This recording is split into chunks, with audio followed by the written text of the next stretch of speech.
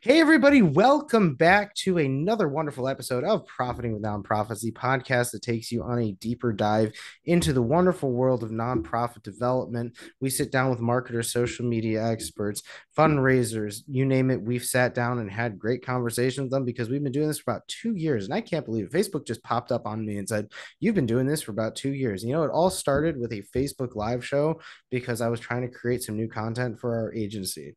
And 2 years later, we're sitting down with a really special guest. We actually we went a little bit north of the border here today.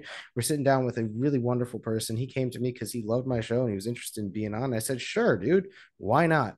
And we're sitting down with a fellow named Brandon Peacock. Brandon has a very interesting story, both as a founder of a nonprofit, but also as an expert in the level of organic social media growth for community growth and development. And that's all we're talking about today because everybody knows, especially now in 2024, everything's all about social proof and growing communities. And it's funny because online communities are now starting to become a popular thing. But for anybody who remembers the internet before the internet was a thing, there were message boards and chat rooms, and those were communities. But Brandon takes that to a whole nother level. And we're going to sit down, learn a little bit more about his story because it's really interesting. It's beyond interesting, and how he grew his organization organically to be able to help the people he helps.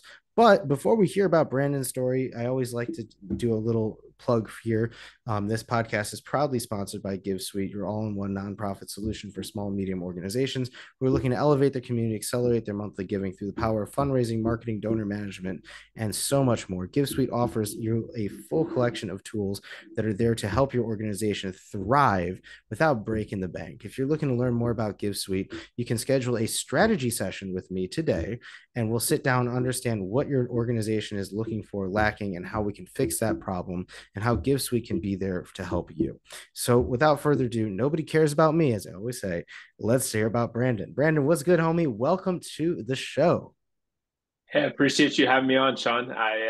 Obviously I love a lot of the work that you do. I know we've talked a little bit behind the scenes, and we've got a lot to talk about here. But yeah, tons of love for the work that you're doing. I think that the not-for-profit world is due for, let's say, a little bit more modernization, and you're doing a pretty good job at helping good people win, which is what it's all about. So yeah, big fan for what you do.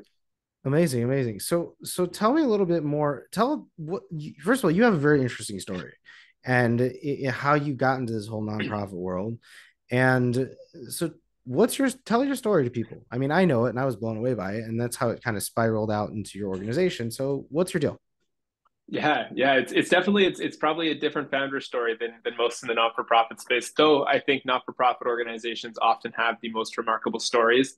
I started my charity after I got shot 3 times in a drive-by shooting as a bystander. So before the shooting, I went to university. My long-term plan as a kid was actually to be a corporate lawyer. From the time I was like 6 years old, that's where I thought I was going to be in life. It's where my parents told me I wanted to be. I never shut up. So they just assumed like lawyer, boom, he's going to be the kid to, make all the money in the family. We're pushing him that way.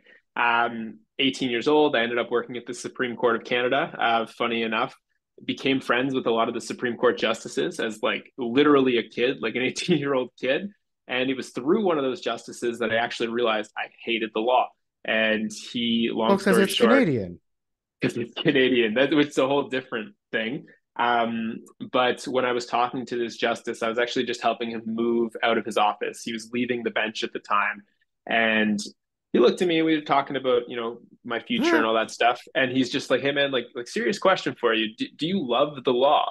And I looked at him like perplexed. No one had ever once asked me that. I didn't think you were supposed to love the work that you did. I thought you were just supposed to show up, work hard, and make money, right? And I realized in that moment, like, oh my, like, no. What do you mean? People can love the work that they do. So then and there, I basically threw away my legal dreams, decided that, you know, this isn't the path for me. And he kind of ushered me, he said, if you don't love the work that you do, if you don't love the law, you're going to hate the rest of your life. And so I went back to school, focused kind of on the business side of things, came out of my degree working as a corporate consultant. At 23 years old, I'm living what I think is the dream, working in, the consulting field, going out for drinks every week, taking out clients, doing all that fun stuff. And then I got shot 3 times as a bystander, literally walking in to get my haircut for my corporate job so I could look professional. So as I'm walking into the barber shop, 2 cars rip up. They start opening fire on the door that's being held open for me. The target of the shooting actually runs through the door. So there was a target. It was gang related. I just happened to be in the way of the target they were trying to get because this shooting happened at 5:45 p.m. in broad daylight in Canada, where I guess gun violence does happen. No one thinks it does, but it does here. Um, but I was able to use my larger frame. I'm like 6'2", 190, and I was able to shield the woman who was holding the door open for me, launch the two of us into the shop. Fortunately, she was safe, but I got hit 3 times. So the first bullet hit me in the left side of the chest, which actually should have been a way bigger deal than it was, but it exited at about the top of my collarbone there and entered at the bottom of my left shoulder blade. So it hit my rib, broke like all of my ribs, but missed my heart and my lungs. So it Wow. was like just the luckiest bullet that you could ever be hit by. If it was just that bullet that hit me, I would have been out of the hospital the next day. Second bullet hit me in the left knee, which was kind of just like a paper cut, honestly, not a big deal. And then the third bullet severed my femoral artery in the right leg. So that is That was a not, bad one. that was a bad one. It's actually the second, it's one of the most deadly spots that you could get hit. I believe it's the second most deadly after the aorta in the neck. But you're actually more likely to survive a bullet to the head than the femoral artery because you bleed out so quickly, right? And you basically can't stop the bleed out even with compressions unless you get a tourniquet on the leg, right? So where I was really lucky is 4 minutes into the shooting, I'm laying on the ground, literally bleeding out. I've called my mom. I've let her know what's happening. I've insured her. I'm going to be okay. And an officer gets on the scene 4 minutes after me being shot, gets a tourniquet on my leg, and it gives me enough time to make it to the hospital. Where I found out had it been 4 minutes and 30 seconds that he got there, I would have probably been dead. So I like just made it with enough time to get to the hospital. I went into surgery that night with a 50-50 chance to survive and about a 10% chance to keep my right leg. Fortunately, surgeons here did a double fasciotomy and then they put me under an 8 hour femoral bypass surgery. So they took a vein out of my left leg, replaced the artery in my right leg, saved my life, and gave me a fighting chance at recovery. And then after that, down the road, I recovered well and started my not for profit to help other trauma survivors access recovery resources to recover the same ways that I did. So a lot more in that, but that's kind of a high level of who I am and how the charity got started. Because I never in a million years thought I would be in the not for profit space. But honestly, now that I'm here, I absolutely love it. Wow. That is holy crap, man. That's intense. But I mean, so from that, you started your organization, and you said that you do a lot of your and you help a lot of trauma victims. And I saw your site, and you're doing a lot of campaign like fundraising campaigns, and you said most, if not all of it, comes from organic social. And you seem like you said you mastered the kind of art of organic social, and especially in the nonprofit space where budgets are limited and everyone wants to be an influencer, everybody wants to sell you the next big thing to help you grow your organization. How do you leverage organic social to be authentic, to show people what you're doing, gain that social proof, and turn it into money? Yeah, there's a lot of different ways, honestly, and I've kind of tried a lot of different avenues to be honest. For me, I was able to learn. I have a best friend who owns a marketing agency, so I was able to pick his brain quite a bit at the start of my recovery journey. And if there's one thing that stands out above all else that I think will literally determine whether or not your not-for-profit fundraises on social, it's how effective of a storyteller you are and how effectively you can showcase where the money coming in is making a difference, right? So I Mm-hmm. think the unfortunate reality of the not-for-profit world is there's definitely a lot of distrust, right, in where that Mm-hmm. money goes, where the spending goes. But what I've done effectively is I'll show, we're fundraising, for example, right now, we're trying to fundraise $50,000 for a young man who was paralyzed, shot as a bystander, similar to me, but it went differently than my situation. Paralyzed, we're trying to fundraise $50,000 to put him through stem cell therapy. And next week, I'm sending my videographer to Colombia with him to go document his stem cell therapy treatments, right? And like showcase the actual hands-on work that we're doing. So it's that finding that balance of showing the story, creating the empathy and emotion attached to the work that you do, but then also tying it back in and bringing, along the audience to show that like, yes, this horrible thing happened, we're fixing it, here's how you can be a part of it, right? So building that community is so important. Playing, not outplaying is a weird word, but leveraging the emotional, response of your audience is big. But really, it's just documenting the social proof. And I think one of the things that I'm actually very passionate about on that topic too, because you kind of brought it up earlier, is like your goal isn't to be an influencer here. And I think a lot of not-for-profits do this really poorly, where they try to play on trends, they try to like become influencers because they think Mm. that's the best way to grow. But all that matters for your not-for-profit, your view count actually doesn't matter, right? Like views are only as good as how many people enter your funnel because of the views, right? So if you have, for Yep. example, in 1 month, I had two videos, like a month separate, two videos that grossed like 4 million views, right? And one of them was totally unaffiliated with the charity. It was just like me talking about the shooting, and we monetized a little bit, but a very small amount, right? Whereas I had one video storytelling about one of the kids that we're helping. We fundraised like $30,000 or $25,000, right? Like Yeah, somewhere in that window. And it literally, makes it's because sense. of story, call to action, right? You need to have that call to action in every video, but also you need to, again, showcase the work and where the money's going. Like talk to these people just so simply. Um, and you'll be able to fundraise a lot more because there's good people out there, and also they don't really care about tax receipts as much as you think they do. Like there's all these things that are like Mm-hmm. misconceptions. Just show the work that you're doing and do it in a way that's human and goes from like pity, like feeling bad for people, to like I love this guy and I want to help him, to how you can help. Literally, if you follow those three steps, like eventually you will hit it big and fundraise effectively because other people out there care about the work that you're doing. Like if you're a not for profit, there is an audience out there for you who wants to support you. You just need to reach them like honestly. Yeah. I mean, I've seen that with a lot of the campaigns we're running.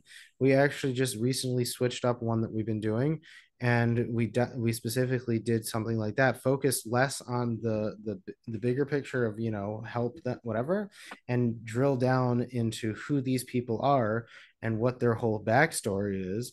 And we've been creating the videos and having them talk about it blows your mind. But it's all about social proof, and that's the thing. It's exactly. A lot of nonprofits screw this up so badly because they're either outdated on their information. Their social media people are interns that don't really have a clue what's flying, and Or they I don't want to cut you off here, but like they're not always interns that don't know what they're doing. A lot of their time, they're people who've gone through university, but they've never built social pages, right? So correct. they're taught how to market without Yes, ever having done it effectively, right? And correct. like there's a lot of They things that you have to do outside of the textbook to effectively leverage mm-hmm. social media, right? And Yep. again, there's brand guidelines. There's all these like little things that I think actually crush Yes. not for Garbage. profits. Yeah, it's But all like, dude, just nonsense. just be a human. Literally, just be a Yes. human and tell Yeah. a story. That's as simple as it is. Yeah. And people just don't do it. They're afraid to almost. They overcomplicate it. They way Yep. overcomplicate it. 100%. Like that's what I feel is like a lot of people. I mean, like in our agency, that's specifically the difference. I mean, like I don't care for rules. I don't care for like, you have to think outside of the box and you have to like actually use your brain Yeah. to fit and be creative. And like when you focus on rules and like it's like when you see people on LinkedIn talking about the secrets to success on LinkedIn. It's like, no, just create content that people care about. Like for Yeah. example, my YouTube channel. I have 260 subscribers to my YouTube channel, but I make a lot of money off of my YouTube channel. How do I do Yep. it? Because I create content that people actually care about. An organization, you could have like, a small amount of people who actually follow your social pages, but you could make a very big impact because you're giving people content and you're showing people what you're doing and you're giving them a reason to be connected to you. That's why it's all about building communities is a huge thing. And like I said before in my intro, is that people are starting to get into this whole community space and like privatized communities. But these things have been around for ages and people just don't realize it. And community can be, you can take your community from offline to online It's just a matter of flipping the switch, because if they're already working with you offline, they're connected to you, coming to your events and doing your fundraisers, and like, selling the chocolate bars on the street, like whatever. They'll Well, flip and do your online community too. and what I almost want to like add on to that, because I think it's an area that a lot of not-for-profit founders miss out on, is most small not-for-profits that I talk to, most of their money that comes in, like over 60 to 70%, comes in from events, right? Yeah. Events take a lot of time, man. They're Yep. really hard to run, and Uh-huh. there's high cost of expenses, like all of these things that we normalize, right? So if you rent out a venue and you do this stuff, maybe you fundraise $15,000 from an event, but it costs you, $5 grand to run it, right? So you fundraise 10 grand. That's awesome. That's a lot of time invested. But when you get effective at social media fundraising, it's all just your time and then the cost of like an editor, right? Like these things, your margins decrease, your time Mm-hmm. invested decreases, and you can actually just triple your output if you really wanted to and fundraise more effectively that way. Plus, you don't limit yourself to a certain community, right? I was Correct. going through, so I consult with a couple of small charities right now on, like, social strategy. And one of the things I was looking at is, if you go to my website right now and you look at our current campaigns and you look at recent donors, it's all over the world, man. Like I was looking at it today, the 10 donors that popped up. So we have like a rolling, list of recent donors. Ireland, the UK, Australia, Canada, New Zealand, USA, and Denmark, right? All that's like 8 out of the 10. Maybe there was three in Canada or whatever, because that's where I'm mostly based. But you don't like you open yourself up to a full audience of Yeah. people around the world, and it's almost guaranteed that you're going to catch more people who deeply care about the work that you do if you expand on a global level, right? Like that's what these social media algorithms are built for. They want to get your content in front of people who connect with it because they want to keep you on their platforms longer, right? So it's so underutilized in today's world, and a big part of it is because people don't know how to use it effectively. No, 100%. And this is why when you do stuff on a global scale, and you do when you're opening yourself, when you're not localizing yourself to an event. And also events suck now. Like honestly, Events like suck. meaning like I went to an event a couple weeks ago in Tel Aviv, and I thought it was going to be better than it was. And I was hoping there's going to be more networking, but it was like 10 speakers packed into 20 minutes. Like it was just like too much information overload. So especially the nonprofits, when you're doing fundraisers and galas and dinners and these type of things, you're putting you already have your overhead, you have your high costs, you're localizing yourself, so you're limiting yourself to a specific market of people. And at the end of the day, what are you going to walk away with? It's Well, pretty much the same people who are always going to come to you. But I was like, you now, also just added a really important point too. And like when you do these networking, these galas, these specific events, you're also really relying on your network, right? If yes. you don't have a very like a Mm-hmm. high net worth network around you, running a Correct. not for profit is almost impossible if you're trying to Yep. rely on your friends and family, right? Yeah, Because even if you've got, 100%. like And you need to cast the net wide, especially as like a young not for profit founder, man. Like I don't know, I've got a few friends who've done well for themselves, but most of them I've met along my journey. Like if I had met them, like they're all actually all come through social media is where I found them all. yeah, like I had this conversation with somebody who I was doing some consulting with when he started his nonprofit. He had a great idea for an organization, but he wanted to do the opposite, what we just talked about: go big, events, and this, be in this. But he didn't want to put in the work. I said, dude, your organization is all social based. All you have to do is literally sit on the toilet and run your Facebook group and run WhatsApp groups and just get people in and have the conversation, and then help them out and give them the resources that they need, all while you can do this 5 minutes a day while sitting on the toilet. And he's Yep. like, yeah, but I want to be in the clinics, I want to be in this. And I was like, but you're here in one country, everybody else where you want to do is over there, and there's people literally reaching out to you for help.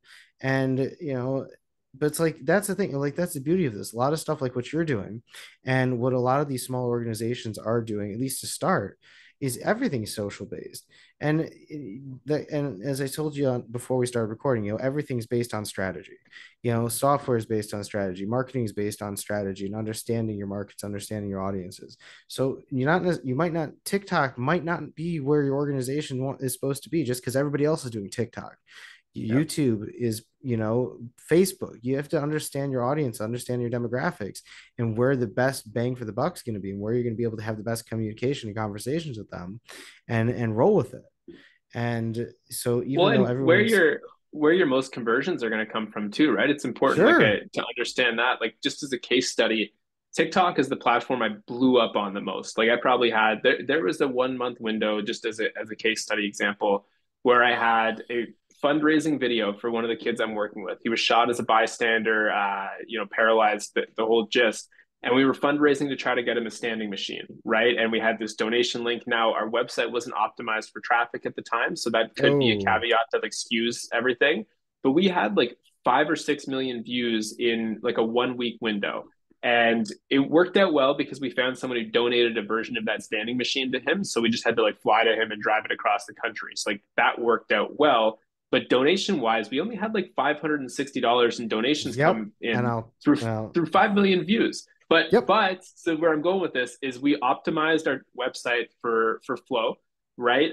In like after that, and the biggest changes we made were we had if you've probably seen our website now, a current campaign section where on the site you can donate directly. You see Mhm. like the barometer of progress we're making towards the goal. You see recent donations. Then you have the copyright down there of the individual story and basically where your money's going.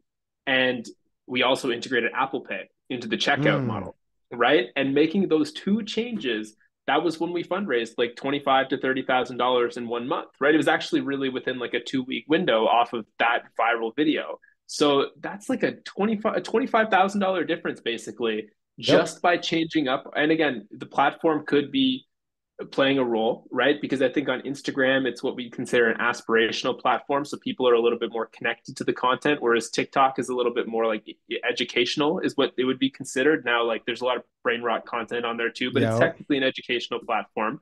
So, like, it could be different. Like people are scrolling, they're less likely to come check out your profile. Like there's other factors in play, but just making that website change was a $25,000 conversion difference, right? And when social media is your main form of fundraising, that's a massive, massive deal, right? Sure. Um, And so a it's lot really goes into cool. it. Well, yeah, but that's all what it comes down to. My entire methodology is funnel, offer, follow up, and frequency.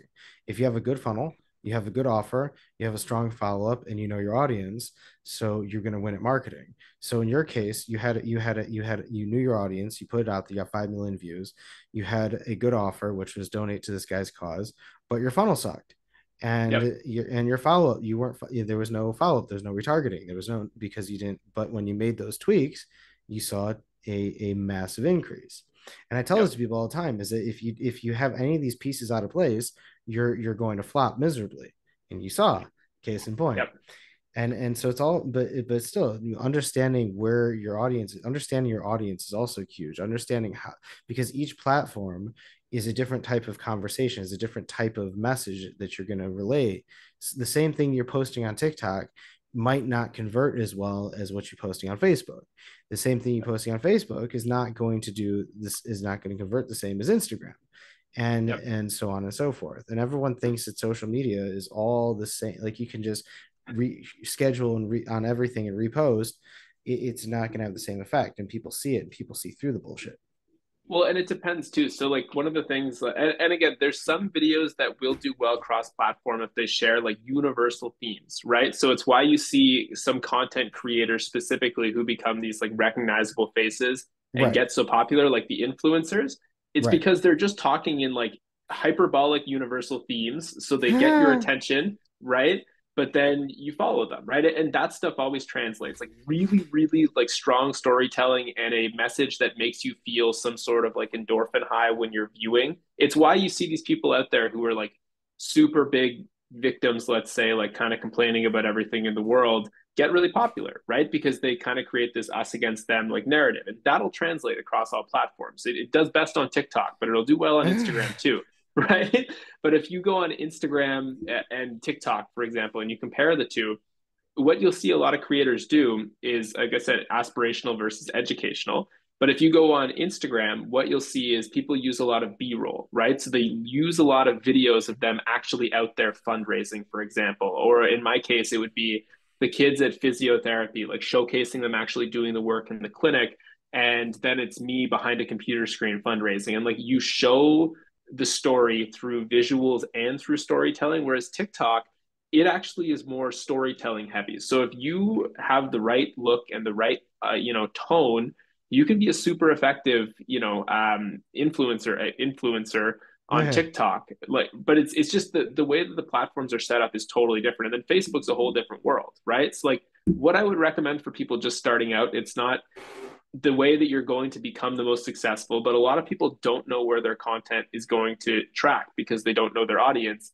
Make one reel and throw it out on all the other platforms. Like that's fine when you're starting out. But once you start to figure out your niche and where your audience most connects with you, learn more about that specific platform and just double and triple down on that platform. Like customize your content, right? If it's working best on Instagram and that's where you're converting the best and that's where your audience is engaging you with the most, put more time into creating high quality Instagram videos instead of trying to just create these meh videos and just throwing them out everywhere, right? Like take that Yeah. extra time and just double down on where you're successful. But at the start, it makes sense, I think, especially with the real specific content, to just throw it out there and see what works. But try to focus on Instagram or Facebook. Instagram's also really good because if your videos get a ton of traction, they'll be shown on the Facebook Reels feed, right? Because the two platforms are connected. I don't know if it's the reverse from Facebook to Instagram. It might be. But there's also some value there. Like TikTok, I mean, I've got like 112,000 followers or something on TikTok, and like it's meaningless. Like I don't think about the platform at all, right? Like my 22,000 or 23,000 or whatever it is on Instagram is so much more valuable to me than the 112 on TikTok, and it's not even close. Yeah, that makes a lot of sense. And also, like, just because you have eyeballs, views don't translate into money. That's why I've always said that about these when people are doing media buys and they sell based on impressions when you're doing CPM stuff. Eyeballs don't turn into money. Eyeballs are just, you cannot gauge ROI with eyeballs. And as we said, 112,000 followers on TikTok. Okay, great. Way to go, but like, But is there it there making can money? be a balance. So this is where like I've also found success is sometimes there is value in creating this like more quote unquote viral style content on a platform like Instagram. So you come up on the For You page a little bit more frequently, and then you can hit people with the actual message you have, right? Like with the Mm, sales message. Like one of the video that we had that fundraised a ton, I had a video go super viral like 5 days before, and then I like piggybacked basically off that virality with a fundraising video. So there is value in like, nice. you know, combining the two together. But if you spend all of your time doing trends, for example, unless you are super unique and recognizable with it, like Duolingo is a great example. Duolingo just does trends, does their own crazy stuff, and they're like one of the best businesses on social media. I don't know if you've seen them on there, the big I, green bird. Yeah, I mean I find that they're very good. And if you ever see the Liquid Death videos, Yep. they Liquid Death, they're like my muse for everything. Like they're just like so insane with the way they create content. It's just not even normal. Well, you hit it perfectly, though. The reason they're so effective is because they market different than every other corporation because they're not as risk averse, right? So I have a good friend. He's the social media head for a company called ClickUp, right? And he's Hmm. on my board of directors, one of the co-founders, like awesome, awesome dude, Chris Cunningham. And we were talking about, he just had two videos that were like mega viral on social media, and it was like these guys pretending to be HR managers, like Yeah, yeah. basically, yeah. So that they're singing That's and dancing, they're running that as a YouTube ad also. yeah, and it's 100%. And the reason it got so much traction is because it was so outside the norm of what would be considered like acceptable as corporate content that us as human beings who want the barriers to be pushed a little bit love it, right?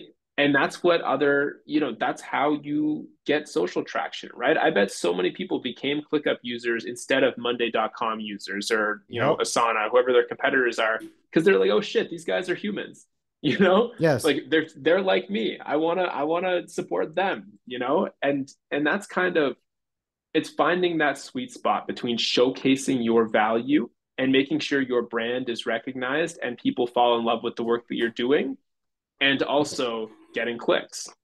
Well, it's also about that exactly. You hit it spot on. It's like raising your hand. How you have to raise your hand higher than everybody else, and you have to be you don't have to, you have to be not afraid to do something stupid. Yep. And especially like that's I feel like a lot of nonprofits when it comes to their marketing, and I talk with a lot of people in their marketing, is that Yep. they feel like they have to be a certain way, they have to do what everybody else is doing, or they don't know what to do because they don't know, because they're so like spread thin, and their brain is about to explode, so they're kind of lost. And like when you just talk about thinking outside the box a little bit and just using your brain and channeling that creativity and seeing, okay, wait a minute, there's a million and one people who are trying to save the whales. How can I save the whales better? Or Yep. there's a million and one organizations out there that help sick kids. How can I help sick kids better?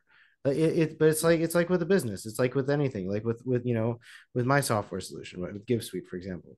There's a million and one nonprofit management and fundraising solutions out there on the market. Literally, there's a million of these things, and Yep. I said they all suck.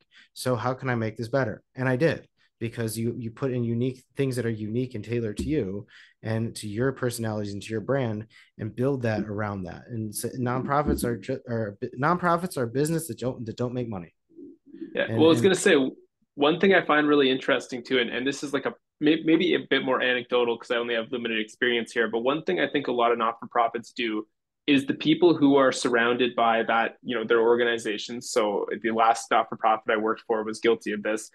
If you are in the organization, you're in this echo chamber of like my organization is the best, right? Always. Like you think from the point of somebody who works and loves the cause, not from the consumer who has never heard about you, right? Or Mhm. does not love that cause as much Oh, as I've you do, had this conversation right? with many people. And this is super super like extremely important because it's where most not-for-profits get absolutely crushed. And I'll throw them under the bus here a little bit because I absolutely love them, but Canadian Blood Services, where I worked before, that's how they operate, right? They have some of the most incredible stories in the world, right? Like genuinely like sick kids whose lives were saved, mothers whose lives were saved, fathers whose lives were saved. Like blood donation is awesome, and I absolutely love this cause. It saved my life. I am such a big passionate fan of them, but they approach their social media from everybody who's seeing this already loves us. They don't approach it from this person has never heard of us and I need to get them into the clinic to donate blood. And if they just shifted that paradigm and started A, storytelling effectively, and For B, sure. focusing on new donor recruitment instead of like, you know, kind of like cheesy stuff that the internal marketing team likes, the blood demand problem would be gone, right? Like people would be in the clinic, they'd build up a cult like following, they'd have a community who absolutely loves them. And it's just like, you need to get out of your own head a little bit and realize you might love the work that you're doing. It might be what you think about every day because it's your job. But most people, they don't care, man. There's a lot of other great organizations out there that do exceptional, exceptional, exceptional work. Yeah. And from a I, consumer's perspective, how are you going to choose, right? Like you've got so many things. Just because you love sick kids, let's say, doesn't mean you have to love blood service. Like it, you know what I mean? Like it's yeah. you, The first question I always ask organizations before they start working with us is, what makes you so special? Why should I give a shit about you? Like as an outsider, why should I care about you? Please tell me, yeah, sell me. And they're like, and again, if you can't ask that question, understanding like what makes you different, what makes you unique, you're not going to be able to market effectively. You're not going to be able to put out content effectively, and you're not going to be able to go out there and bring in the money that you want, because and you know what makes every not-for-profit unique? Like what every not-for-profit has in their arsenal that's a uniqueness is their patient stories, man. Like that's yeah, literally like all that matters. If all you did was promote your patient stories nonstop every day, you yep, would make money fundraising on social media. Like yep, no education pieces of content, no trends, no anything. If you just told the same story over every day a little bit different, yeah, you'd fundraise a few $1,000s a month at least if the story was well told, right? yeah, And like I just we overcomplicate the process, and I'm guilty of this myself sometimes too. Like it's hard to, just do that, right? There's obviously barriers to success there, but just show the work that you're doing, tell the stories. Like that's what the audience cares about. They don't care about, a lot of the stuff. Like they care about people, and that's what we Well, have. well, that's kind of how when I see a lot of successes with our email campaigns is because it's all about patient stories. It's all about client like user stories, and like when we see open rates and high open rates, high click rates, and high conversion rates on the emails, it's because we're focusing on the stories, and that's what it's all about. Because no one cares about you. People care about the stories. People care about who you're helping, how you're doing it, and the impact that these people like. I have one organization we're working with. They're one of the largest organizations in Israel. They've been around longer than I've been alive. They help sick kids and their families who are struggling, who are dealing with cancer. And the stories that they have, it's all about the stories. It's all about the kids. It's all about who, like, they have one story about this kid who was this is like their one of their flagship stories. They take these kids to camp. They're actually in camp right now in Holland. They do like 3 or 4 camps a year. And this one kid, he was 12 years old. He was sick with cancer. They couldn't get him out of bed, couldn't get him to eat, couldn't do anything. He was just like, I'm dying. Screw this. Like literally, he's like, I'm dying. Like, what do I care? And the guy the man who founded the organization, he's like, he calls him up. He drove to his house to pick. He's like, come on, we're going to camp. We're going to England. And he's like, no, I don't want to go. And he's like, come on, we're going. And he's like, we're going to get you on the plane with 100 other kids, and we're going to go have the time of your life. And so this kid goes to camp, and he goes in, and they have this massive barbecue. This kid literally has not eaten for months. He's like eating out of a feeding tube because he has no energy. He hasn't. The kid pounds like 3 steaks, and then he starts dancing. Then he starts going doing all the activities. Like there's pictures of the kid shooting bows and arrows, like dancing up a storm. Comes back, his parents didn't even recognize him. They're like, "Where's my kid?" And like, this kid, he beat the cancer. These are like stories that you cry. People, like, you see it and people are just like, holy crap. And when I heard this story, I was blown away. But like, this is one of like a million stories. Like these guys, like I said, these guys have been around for like 35 years, so this is one of like a million stories. But their focus is on the stories, and they make money.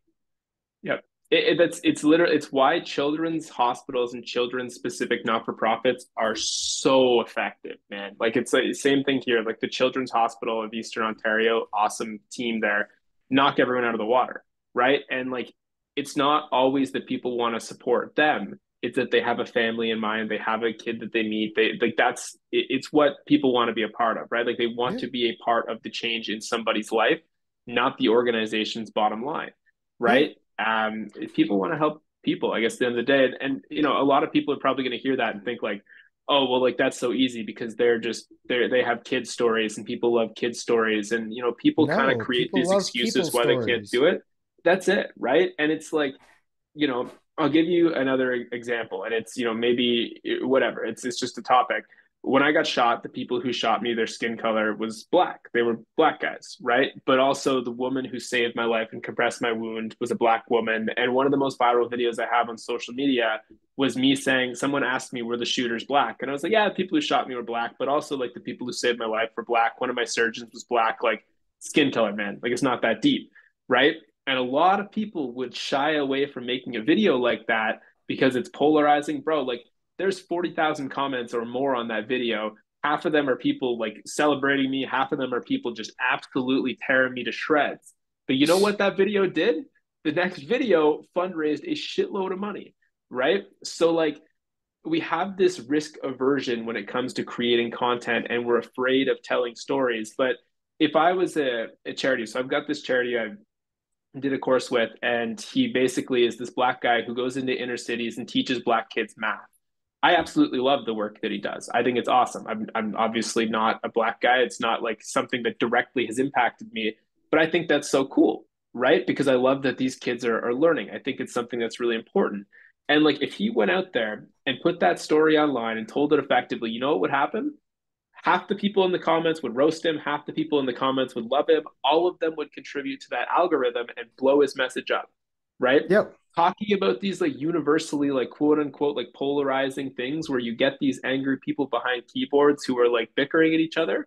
What that does is it blows your message up. It helps it get to the right people, and then your bottom line pays like gets the benefit from it, right? So like we have these organizations who are so afraid of the micro segments of the population who say these mean things, and they actually just end up not putting out content, not sharing things, and then or not creating quality content that's going to do well.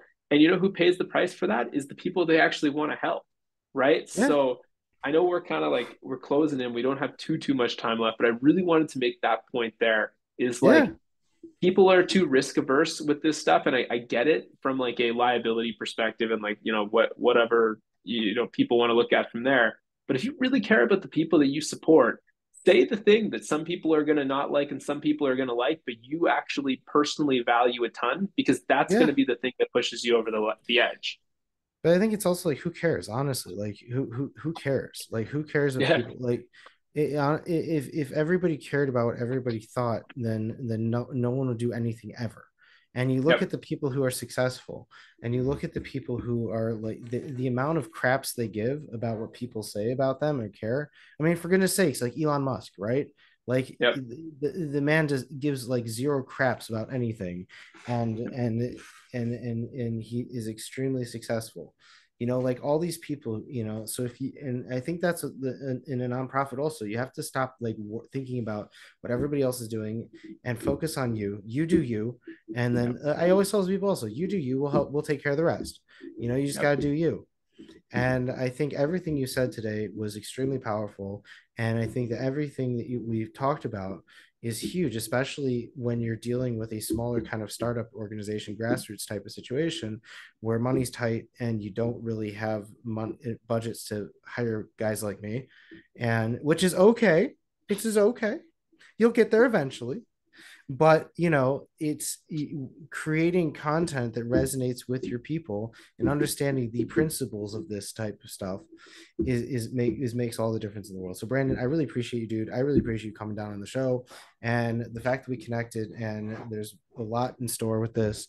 I'm definitely grateful. So I'm gonna, for everybody who wants to learn more about Brandon, I'm gonna drop his information into the show notes.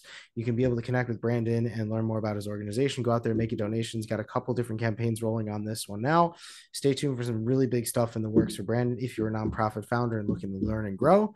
And if you want to learn more about GiveSuite, you can schedule your complimentary strategy session with me today. Link is in the show notes. And don't forget to like and subscribe to our podcast on all major podcasting platforms. And until next week, guys, I will catch y'all on the next upload. It's been a blast, my friend.